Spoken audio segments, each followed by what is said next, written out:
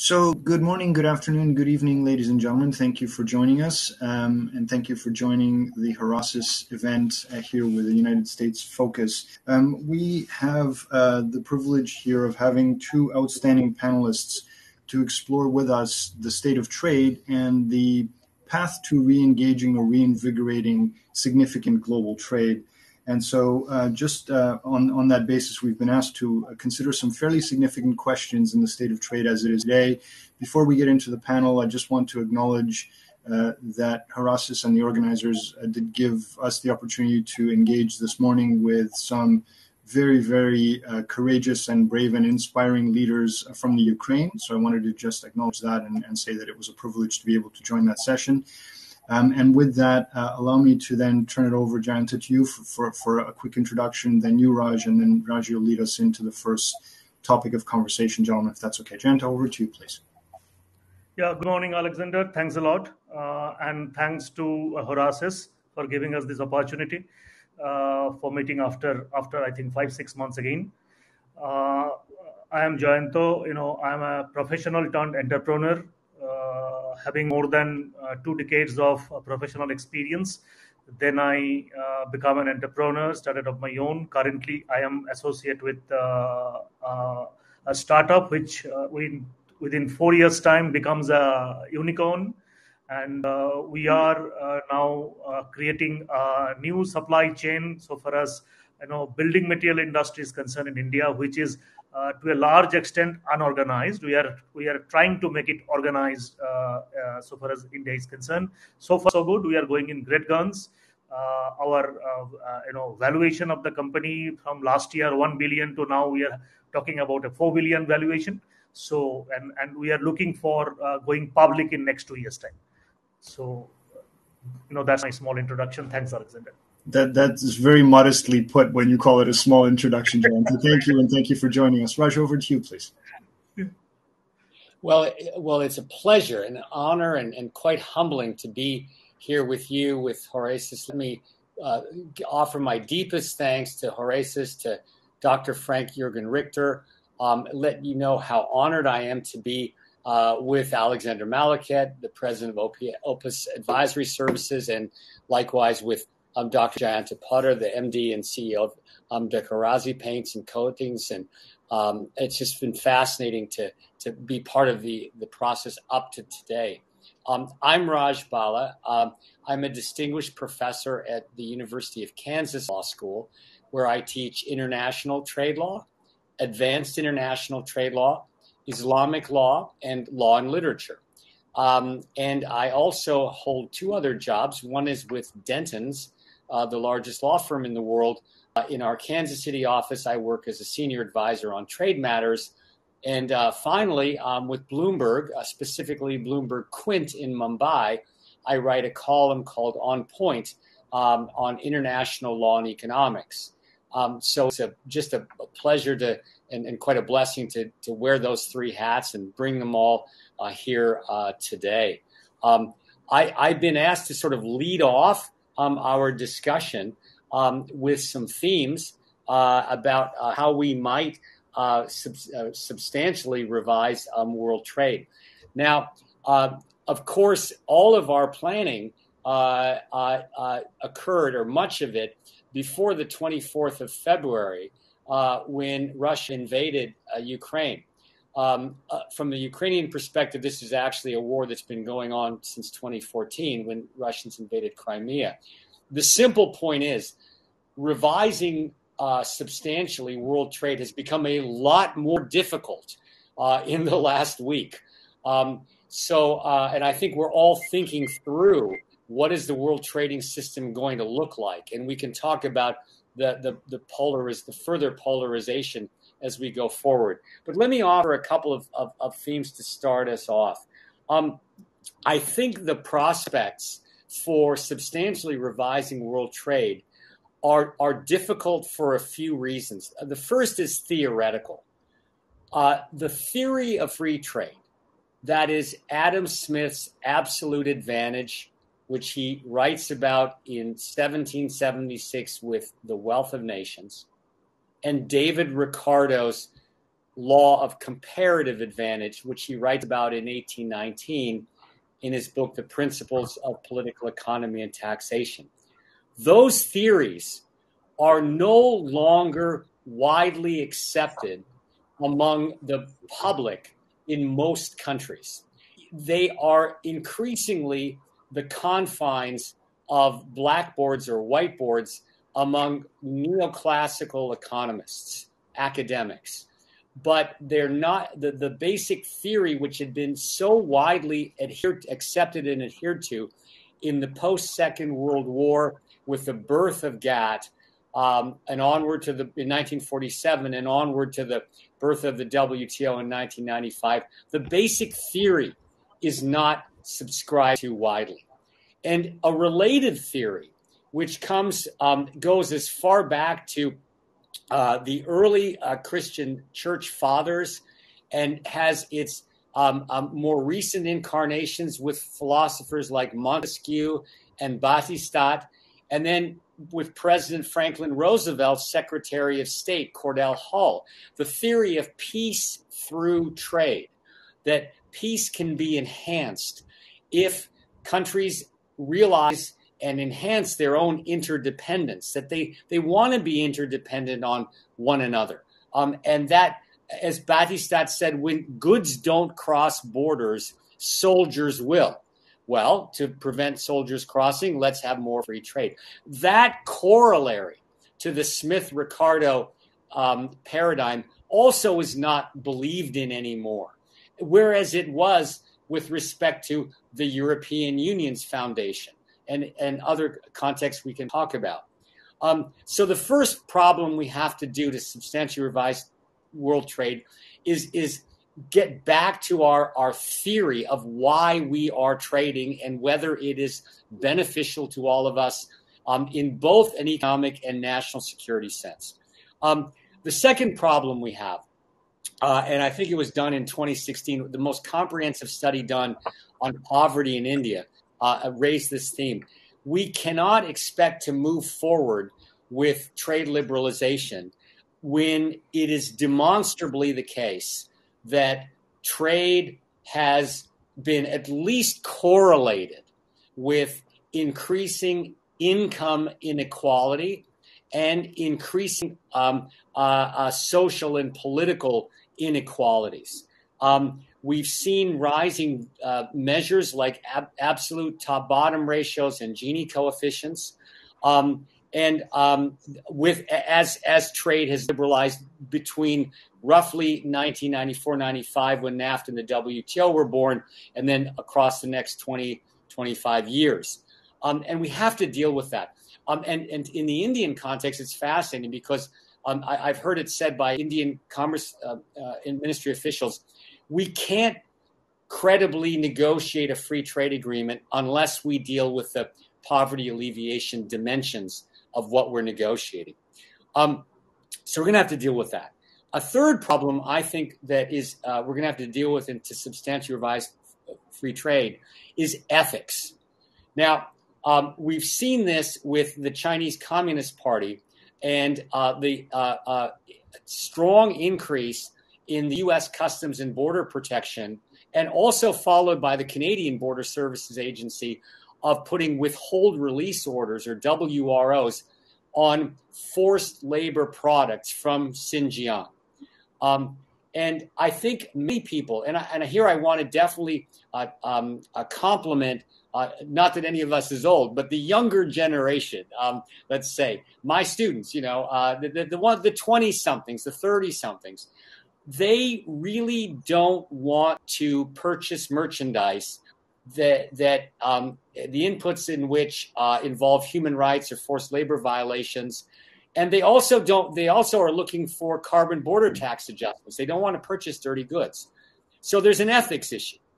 And then we have, I think, a fourth problem we can talk about, which is the president himself.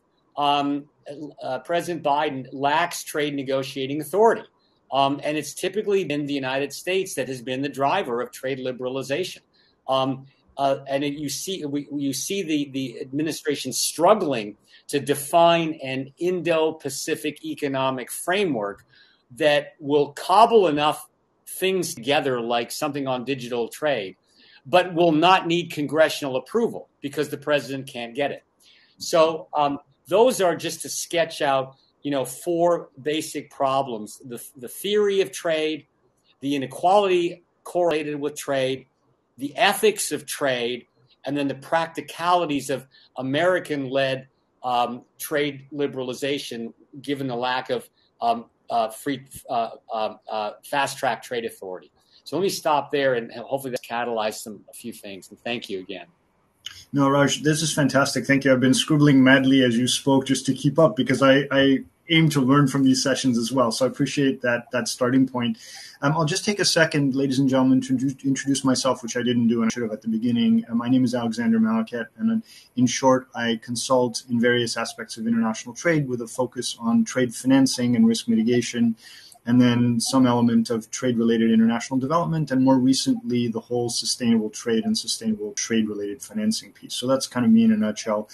And Raj, I picked up on a number of points in terms of your sketching of these 4 problems, and we can, turn it over to Jayanta in just a second, but I just want to bring, I guess, a hint of the positive aspects of the solutioning of some of those problems that we're starting to see, right? So I think your point is well taken about the theoretical framework on which trade is built. And I suspect that one of the reasons that the general populace doesn't believe those theoretical constructs that much anymore is because we, and I'll say we as trade practitioners, haven't necessarily done a good job telling the story of trade in a positive way, right? So we've been very much on the back foot, very much in defensive mode. We probably should have acknowledged earlier on the inequities and imperfections in the world trade architecture and the way this functions. But some of the, job loss realities and so on that are attributed to trade, we know are partly really belong with technology evolution. So it's not a trade dynamic, it's more of a tech issue, and it's more about reskilling and upskilling than reducing trade flows. So there are these bits. In terms of the ethical components, the whole traceability of supply chains, the digital trade, all of these areas, happily, we're seeing some very significant progress, particularly post the beginning of the COVID crisis, but also tracing back to post 2008 at the peak of that crisis. So I think there's some positive elements to be shared about the thinking around sustainable trade and sustainable trade practices, visibility across supply chains, the whole business about progressive trade agreements, which Canada and Europe have been leading quite significantly in terms of how we approach those discussions with CETA and with CPTPP, among others. So I think there is some real potential in advancing these progressive trade agreements to include solving some of the problems that you've sketched out for us, Raj. Jayanta, can I turn it over to you from a commercial perspective, and given what you've sketched for us as far as your commercial experience? Yeah. Thanks. And Raj, is a very, very interesting perspective, very nice perspective what you have given. Now, I would like to add, before getting into the commercial and aspects of that, as you rightly said, the various aspects of trade. Now, I would like to point out a few more things. That what are the reasons for trade? There are few main reasons. Why the trade is happening between the countries. So one would be the one, as Alexander said, that difference in technology. One of the major reasons for trade is difference in technology. Second difference would be the resource endowment. There is a difference in resource endowment. Third would be the difference in demand, right? The demand supply gap. I am having excess product, you want that, so there is a trade, right? Fourth would be, which is now become very, very important, that government policies, that existence of government policies. So, depending on that, the trade happens, which is definitely, we are going to elaborate on that, in greater details, right? So, and obviously another factor is the service factor, right? That's become the most important factor nowadays. If you look at the merchandise and the service trade is the growth of service sector is much more than the merchandise sector. So these are the few reasons of trade across the globe, and all international trades falls either or someone of these points, either they fall 1 point or more than 1 point or something like that. Now coming to the commercialization of these things, what are the figures says? Now if we look at the international trade for the last, let's say 20-25 years, let's say last quarter century, I am not going back to 50 years, 100 years, that's not relevant actually. So if you look at last 20-25 years, let's say if we look at 1995, 25 years. So between 1995 and 2001, if you follow the international trade, there is a strong growth. Between 2002 to 2008, there is a boom. It's further, that's become a boom, international trade boom. Now, 2008 to 2010, then there is a recession, as an absolute very deep recession.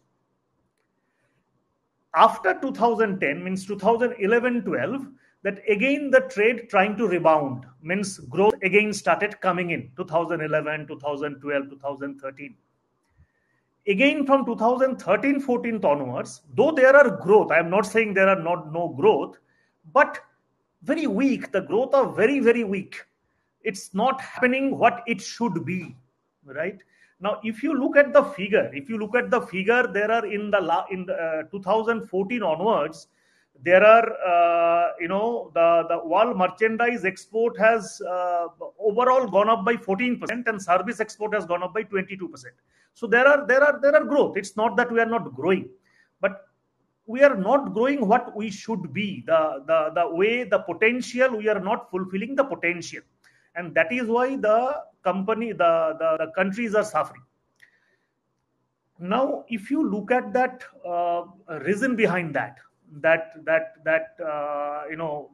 what are the reason behind that boom period? Why that boom has happened in 2000 to 2008, or between 1995 to 2001? Why there is a very strong growth, or why currently there is no growth or very limited growth? You can see, for example, one could be the introduction of euro in 2002. That euro coins and the euro introduction makes a very, very positive impact on international trade, right? And between 95 to 2001, there are a lot of important events took place. For example, that Mexico's monetary crisis, then the dot-com bust happened during that time. Asian economy got in a recession in 1997, right? And between 2002 and 2008, the reason of boom is mainly due to the huge Chinese demand for natural resources, because everybody started taking product from China. There is a huge demand of product in China, and that becomes a very boom in international trade, right? So these are the things happened in the last decade, between 95 and 2012, 2014. After that, now the protectionism has come in. Donald Trump's America First policy came in. Now, a lot of kinds of these policies came in, and that's why there are break in international trade. A lot of things happen between countries that we will definitely going to discuss in their part. But if you, as Alexander said, the commercial aspects of the trade, it's growing, but the growth is limited. The countries are not getting the full benefit of international trade. Trade barriers are again coming back. What that has been, abolished few years back, again those are coming back because of simple policy of protectionism, right? So that's why the new trade policies are being formed now. For example, TPP is now become the new thing that America is done with Mexico and Canada. Now, RCEP has been introduced among the 16 countries in Asia, right? Then European Union and Japan has come to an agreement of a free trade. So all this is happening, newly. The other countries other than US are looking for various opportunities for international trades. They are trying to remove the tariff barriers. In one hand, few countries are putting tariff barriers. On the other hand, few countries are trying to, remove the tariff barriers and other non-tariff barriers. So that we will discuss in the later part. But these are the basic commercialization of international trade for the last 20-25 years, Alexander. Jayanta, thank you for that. Another rich intervention. And Raj, I admire your restraint. I can feel you wanting to jump in on a number of these points, and you've restrained yourself. Let me pick up on a couple of points, Jayanta, from your observations. And I think it really was helpful for me, certainly, for you to sketch out the timeline and some of the key developments across that timeline. I think there's some really notable elements of this. I guess one of the things I wanted to explore with the two of you, so the way the question was phrased for our panel was around comparing current state to, are we looking at a future Great Depression that's trade related? And I wanted to maybe take a moment to make the point that certainly pre-2008, international trade for the 50 years before that, I take your point, Jayanta, about the relevance of the timeline, but just to make the point, for the 50 years before that, trade was actually a driver of economic growth and of prosperity. It was leading GDP growth globally and all those kinds of things. So trade was a net contributor to all of those kind of upward trending figures, if you will. And certainly post-2008, you saw very quickly how export trade in particular was dropping very quickly below the GDP, global GDP sort of trend line. And it's had a very difficult time retaking its position as a leading or a driving engine of GDP growth. We saw some of that come back, as you mentioned, in the mid sort of 2012, 2013 timeframe. And we're seeing a little bit of reversal of that now again, driven partly by COVID, driven by the lockdowns, the impact on SMEs who are critical to the global supply chains that we're all looking at. And then now we have, national security considerations, some of them legitimate and some of them less so. I will tell you candidly, nobody on the planet has ever called Canada a national security risk. It happened recently from one very important ally of ours. But from a trade perspective, these are some of the realities that we are looking at, right? The geopolitics are entering into it. The China plus one strategy certainly has been a key part of the conversation in terms of concentration risk, in terms of national sourcing, but also in terms of supplier concentration risk. So there's a lot to unpack in terms of the way business leaders as well as policymakers need to look at trade going forward, right? All of these things are coming together. And then when you overlay, Raj, to your point about the ethical conduct of trade, the whole, what I would call the ESG sustainability dimension of all of this, it adds huge complexity, but also tremendous opportunity. So with that sort of stage setting for the next part of the conversation, maybe, Raj, I could turn it back over to you to either expand or take us in some other directions, whatever sort of inspires you to do. Sure, happy to do so, and thank you both so much for these comments.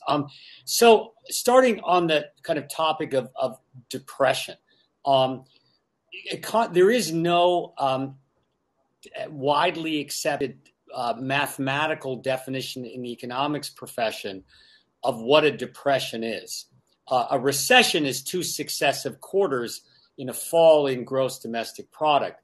But when it comes to a depression, economists generally would point to loosely something like a 20% fall in GDP and 20% fall in employment, and maybe correspondingly in trade. Now, do I, not as a professional lawyer, not as a former economist, do I see a depression in world trade? I would say yes and no. The yes part is in very isolated regions, or in regions that have tremendous political problems. And I'll cite 2. The first is Afghanistan. One thing we know, and I can say this with some conviction as someone who teaches Islamic law, is Islamist extremists are horrific economists. They run their economies into the ground. That's what's happening in the Taliban. That's what happened in Egypt under the Muslim Brotherhood. That's what happened with ISIS-controlled areas. So there, if statistics were reliable, I bet you would see 20% plus falls. But those are relatively isolated, contained areas. The second potential areas that can happen is areas that are beset with, political or war risk, and that would include not only North Korea, but now Russia. Thanks to President Putin's economic policies, Russia has now fallen behind China as a middle-income country. And his economy is not set up to maximize GDP growth. It's set up to ensconce his political support among his oligarchs.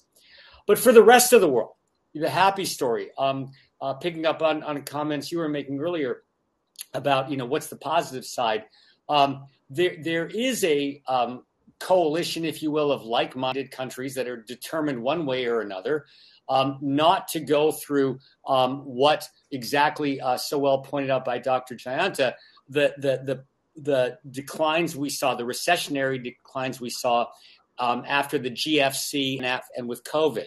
And how they do that, whether it's through internal fiscal stimulus, Keynesian-style policies, which in effect has been going on in both the Trump and Biden administrations, or it's through some kind of enhanced trade agreements, as you quite rightly pointed out, Alexander, with CETA and other major trade agreements that Canada signed. That will depend on country to country. But I do see some hope there. And then also, I like what Dr. Jayanta said about disaggregating the statistics and looking at services growth.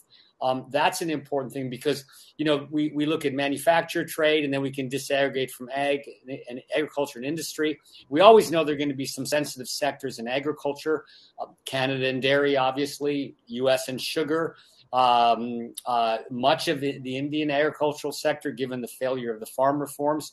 But in other areas, we can see more robust trade growth, or we can expect that. Let me conclude with my answer with one point, because we talked about national security, and you're right. I mean, invoking Section 232 against Canada was laughable. The drag on trade recovering and not falling into recession, much less depression. Part of it is the proliferation of the use of conventional trade remedies, anti-dumping, countervailing duties, safeguards, plus, as you mentioned, the use of national security to justify restricting imports. Now, if you added up the percentage of world trade that's actually affected by AD, CVD, safeguards, Section 232, not that great. Probably greater with Section 301 and the China trade war, which we definitely will probably want to talk about. But the overall effect and the impression on leading entrepreneurs of the expansion and proliferation of trade remedies is that I better secure my supply chain locally or regionally so that I'm not caught up in one of these AD, CVD, safeguard, 232, 301 cases. They send a bad signal if we're trying to revise world trade. Let me stop with there and hope that was helpful. Yeah, absolutely, Raj. Thank you for that.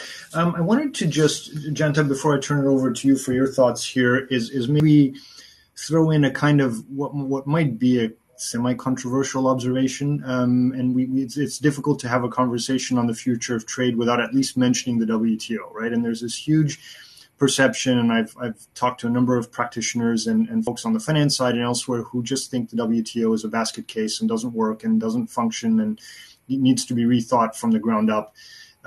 Interestingly, aside the appellate body, which obviously there's a fundamental issue there that's going to need some very significant diplomatic effort if it's ever going to be resolved, some of the anecdotal discussions we've had with people at the WTO in Geneva and people in that orbit suggest that actually the entity as a whole, when you go back to the GATT and look at the mission of the WTO over that period of time, it's actually been relatively effective at reducing non-tariff barriers and other barriers to international trade, aside the dispute resolution mechanisms, which again are fundamentally in need of adjustment.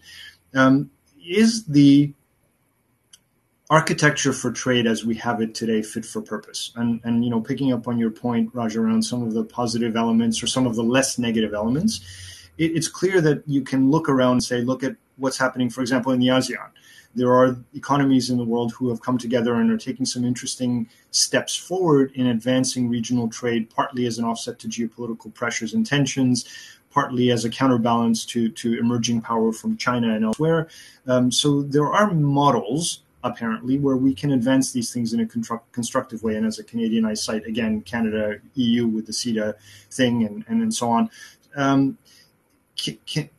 What are your thoughts on the architecture for trade and how well it's working? Maybe, Jayanta, I can start with you on that one. And if you wanted to, again, weave in some of the other elements that we talked about ahead of the panel, then turn that question back over to you, Raj, in terms of the fit for purposeness or suitability of the architecture as it is. Yeah? Yeah, thanks, Alexander.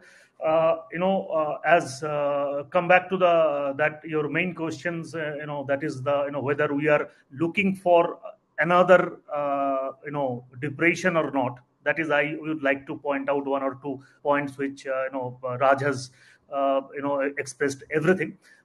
Practically, as a practitioner point of view, my take is that I don't think there will be any depression. It can only happen if the countries and the big organization, they cannot manage the supply chain, the new supply chain. It's all depends on how well we can manage the new supply chain. Because people may say that because of COVID that we may come into the depression. Nothing is related to international trade. Because of COVID we may come into depression. It is not going to happen, because what happened in 1920s after Spanish flu, people say that because of that pandemic the depression come. Today we are 100 years ahead. So, and there are a lot of economic body in all countries and internationally, they take care of everything. If anything goes wrong, they increase the interest rate, decrease the interest rate economically. And Raj, you are an economist, you know much better than that. So somehow they manage that. But if we cannot handle the supply chain, the new supply chain, what has happened post pandemic or during pandemic, or because of this, the fracture international trade, then there could be a depression. But I don't think that has happened. There could be sporadic, kind of 2008 kind of a situation. But in general depression, I don't think that is, going to come in near future. Let's hope. Let's keep our finger crossed. See, point number one. Now coming back to Alexander. Now, as you said, my take is that there are few things which will shape whatever is happening. That's one side. But what is going to happen? If you ask me that which are the points, which are the things which is going to shape the international trade, as you want to know. Now, there are few trends which I can see right now. One is that government seeking more control over critical supplies. Each and every government wants to seek more control over critical supplies. That's going to one of the very important trend coming going forward. Second point will be that reducing risk through diversification of supply chain, which is going to be the very, very big factor. The handling of supply chain, the diversification of supply chain, as Alexander, you said, China plus one strategy. Now, when you say China plus one strategy, now I can share my own experience for the last 30 years. When I started my career 30 years back, so there in India, there is a very popular term called China sourcing. We used to call China sourcing. What does it mean? That you source from China. Don't look at anywhere else. Look at China only. Why look at China only? Only because of price. Nothing else. Let me tell you, we faced huge problems so far as quality is concerned. We struggled for 5 years to standardize China product in India, chemicals and all other things. But still, we were with China only because of price. But today, the situation is different. As I understand, China is no longer a cheaper source. The cost of China, production cost of China has gone up for the last few years. It's nothing to do with America First policy of Donald Trump. China cost has gone up before Donald Trump's America First policy. People look at beyond China before Donald Trump, not after Donald Trump. Now, Donald Trump and all the other things this is basically fuel to the fire. This is fuel to the fire that has escalated the China plus one strategy. So this supply chain, China plus one or whatever you say, that's become one of the biggest factor of future, international trade. Number 3 is most of the industry is going towards the digitization. Now, digitization is the key word today, right? If you look at India, US, or the thing, now we are going to, most of the industries with D2C, direct to consumer. And direct to consumer, when you say, it's basically digitization, right? In case of B2B, in case of supply chain, people are seeking for a visibility. Entire visibility starting from when you are placing the order and when you receive the order. Entire visibility in the supply chain, which is a big challenge, right? This is going to, shape the future international trade. Certainly, next point would be geopolitical pressure. It's always there, and it is going to be further escalated. Geopolitical pressure in this, the current situation, Ukraine situation, and obviously the China situation is there. And the last but not the least, one of the most important factors which is going to shape international trade going forward is ESG sustainability. What already Alexander has mentioned, that is going to be one of the biggest talking point of international trade, how it is going to shape. Now, if you are now looking at ESG sustainability, if you look at the Asian countries, ESG sustainability that is not there right now, except for a couple of few companies. So for US and Europe or the developed countries, their responsibility, I think, would be to teach the Asian countries or the underdeveloped countries or developing countries that how important ESG sustainability is and how it is going to shape the future international trade. If we are not ESG sustainable, we are not going to take part of international trade. However, we are having the various kind of treaty, right? So These are the 5-6 points what Alexander asked me. These are the few important things I can see that which are going to shape international trends going forward. Jayanta, thank you very much. And I won't sort of replay all of this. There's a lot of richness in what you've unpacked for us here. Very much agree with you on the digitization piece. That's very transformative. And we saw from a practitioner's perspective, post-COVID, we think digitization has been accelerated probably 5 years just in our attempt to respond to the COVID reality. So we think there's some real progress there. On the ESG piece, again, I think we need to start by acknowledging the imperfections in the reality that we face.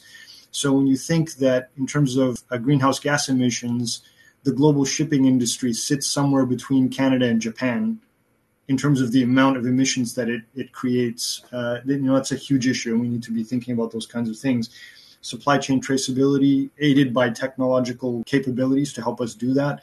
There's some real progress there, some real promise.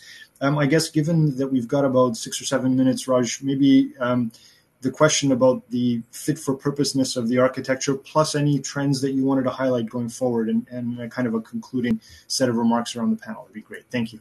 Absolutely. I definitely want to address the fit for purpose. Just to circle back on one quick point that you both very astutely mentioned, the China plus one strategy, there's also a legal reason for that.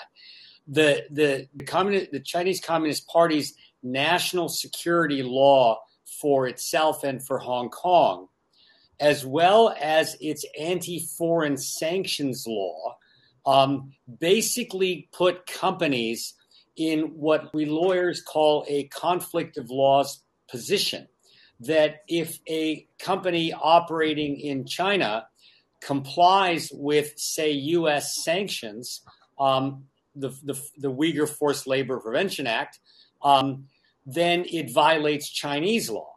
But also vice versa, if it complies with Chinese law, it violates a U.S. law. And that is a major stimulant to decouple your supply chain from China or do the plus one. Now, turning to the fit for purpose, I would say, the problem is not so much whether or not the WTO is structurally fit for purpose. The problem is that the attitude of many of the 164 members, including very much the United States, is not fit for purpose. And let me explain that.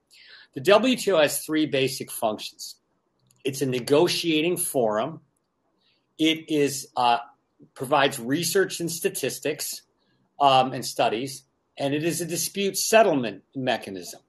Now, take the middle one. Research and statistics is not something that is essential, that we've got to have a WTO to do that, because as we all know, investment banks, commercial banks, universities, NGOs, governments produce lots of research and statistics. So that's really not a problem, attitudinally or structurally. The first problem, the problems come in numbers 1 and 3. On the negotiating forum, the WTO, aside from the trade facilitation agreement and the medicines agreement and a little bit of work on vaccinations, has produced no multilateral agreement since the 1986 to 1994 Uruguay round. And the Doha round collapsed. Why?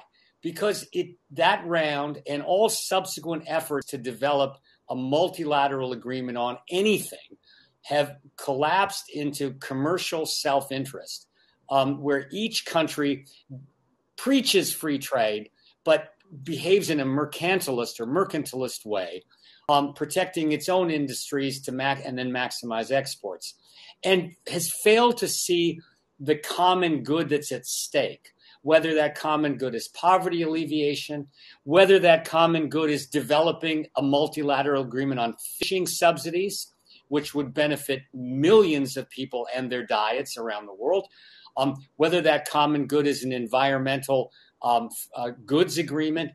The countries can't see past themselves. And it goes back to a point that you made, Alexander, earlier, that we lawyers and our political leaders have failed to make the case for trade liberalization.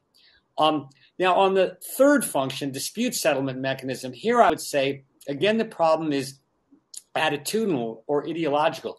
If you look at the core reason why the appellate body is dead, why it died in December of 2019, the core reason, in my humble judgment, is the relentless attacks by the United States on the appellate body following a string of losses in zeroing cases and in cases involving countervailing duties and how do you identify a government agency. And the core or the gist of the American attack on the appellate body was that the appellate body was judicially active. Well, why was it judicially active? The Americans say the appellate body members strayed beyond the four corners of a text, the legal text the treaties they were interpreting, and made up stuff. Now, that reflects an American ideology, which is unique to the United States. You will not see that in India or Canada. And that philosophy or ideology is called textualism, that a judge, like a robot, must simply look at the text and never stray beyond it and look at a dictionary to define ambiguous terms. Well, I've talked to Supreme Court justices in multiple countries. They do not rigidly adhere to textualism. They know that you have to sometimes look at the context of an agreement, a treaty. You sometimes have to look at pragmatic concerns surrounding that agreement. But basically, what the Americans have done is they have exported their peculiar, narrow judicial ideology and to the WTO, and the rest of the world has said, wait a second, that's not how our judges think. That's not how we view treaty interpretation. So that's why I say it's an attitudinal problem, not a structural problem.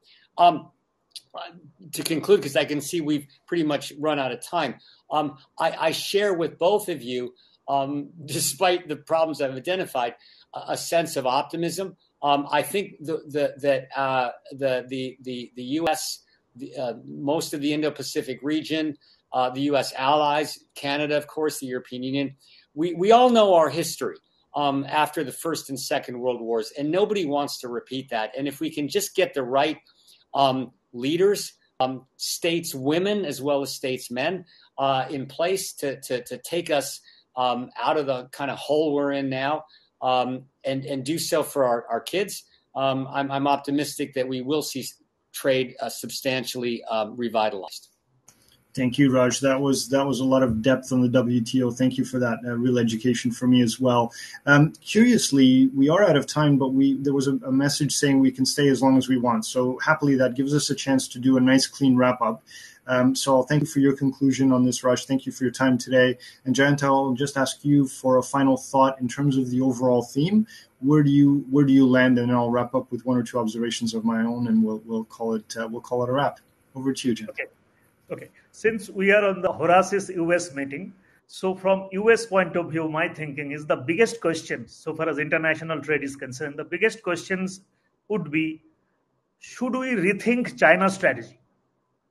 Should US rethink China's strategy? If you ask me, I would say no.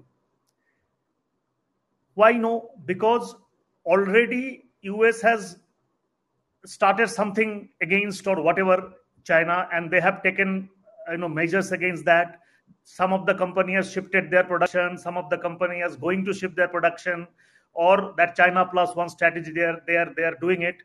And recent past, if you look at it, October, November, December last year, even January, February, there is a huge power shortage in China, and there are total disruption of various goods coming out of China, and then there are container shortages, right?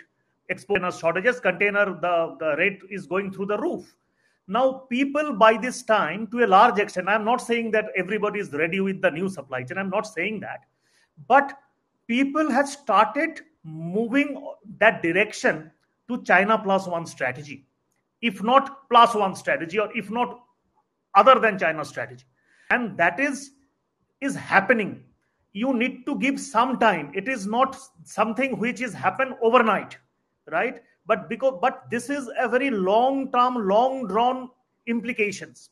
So what is a long-drawn implication? You must have some patience, must give some time. And since this is a pandemic time, your product demand and service demand is also in a lower side. So you can take that advantage in your stride and build up a parallel or new supply chain facility other than China, what you are already doing it for the last 2, 3, 4 years, and make it possible in next 2, 3, 4 years. For a long term, it will be a better proposition for US. That is my understanding. So I would say that whatever is there, okay, fine, but that doesn't mean that America first is a difficult thing. That's a separate policy altogether, right? That America, US need to look into, right? But other than this, so for a supply chain, international trade, which is hugely dependent on China, we should come out of that. Not only US, for everybody. That is my take. Okay, Jayanta, thank you for that. I think I'll take it just up a level in terms of the trade discussion rather than get into specific geographic discussions, because I think we've covered them enough, other than to say, picking up on your point, Raj, in terms of Russia, Ukraine now, that's going to have some implications for commodity trade, for natural resources, all kinds of things with the pipeline into Europe being shut down now.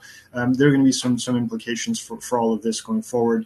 But in terms of our overall question, I like to think that the positive, optimistic side of our conversation will prevail, that people will understand the value and the importance of trade, both in terms of value creation, poverty reduction, all of the positive elements, but also, frankly, as a tool of geopolitical influence, which we're seeing it used as we speak in the days that we're living today. So it's an extremely strategically important part of the human experience. And I think, to your point also, Raj, the right leadership needs to be there to start to take things in the right direction, whatever that ends up being sort of for us collectively. So I think we're all in agreement that there isn't necessarily a depression coming, that there's some real signs and signals for optimism in terms of the evolution of trade, including the enabling technologies, ideally the enabling policy environments and triggers that we might choose to pursue. So I think we'll end the panel on a positive note. And thank you to all of those of you of the Horasis community who joined us and who will watch this as a recorded panel later on. And gentlemen, Jayanta, Raj, both of you, thank you very much for joining. It's been a pleasure sharing the podium with you. Take care, be well. Thank you, Alexander. Thank you so much. Thanks, Raj. Thank you so much. Thank you so much. Thank you. Thanks a lot. Thank you. Bye for now.